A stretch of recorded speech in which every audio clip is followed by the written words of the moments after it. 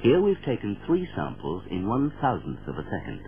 That's 3,000 per second, or a sampling rate of 3 kilohertz. What would the reconstruction of these 3 pulses look like? Not much like the original. Let's try 5 kilohertz. That gives us 5 glimpses of our tiny piece of signal. Again, reconstruction isn't much use, though it's better. With 8 samples, things look very promising. In fact, there is no point at all in sampling more rapidly, at least with telephone quality speech, which contains no signals higher than 4 kilohertz.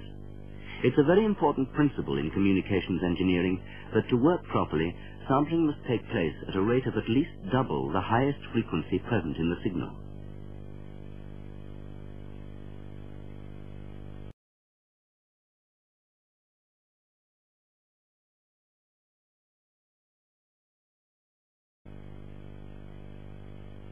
One by one, the samples can be fed to a circuit which assesses their height.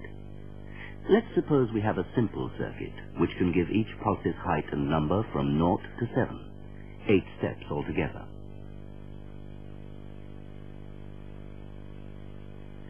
The first pulse to arrive is bigger than 6, but smaller than 7, so our circuit labels it 6. The next one just reaches the level of 5, so it is labeled 5. The next one is bigger than 4, but smaller than 5, so our circuit labels it 4. Eventually, our 8 samples become a string of 8 numbers, and now the coding can come in.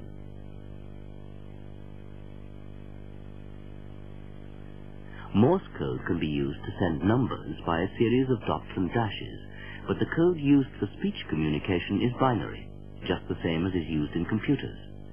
Any number can be represented by a combination of noughts and ones. In electrical terms, a pulse represents a 1, no pulse represents a naught. The conversion of numbers into binary code is the last stage before transmission. And this again is done by an electronic circuit. Before transmission, the signal has gone through 3 basic processes: sampling, quantization, which is the correct term for the measurement of pulse heights, and coding.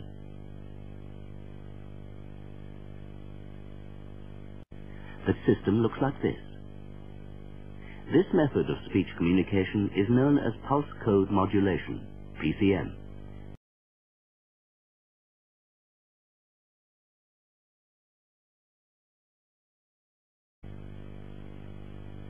Let's go back to our rotating switch. Once we've established that we need only send samples of a signal, what can we do with the gaps between the samples? Why not send samples of other signals?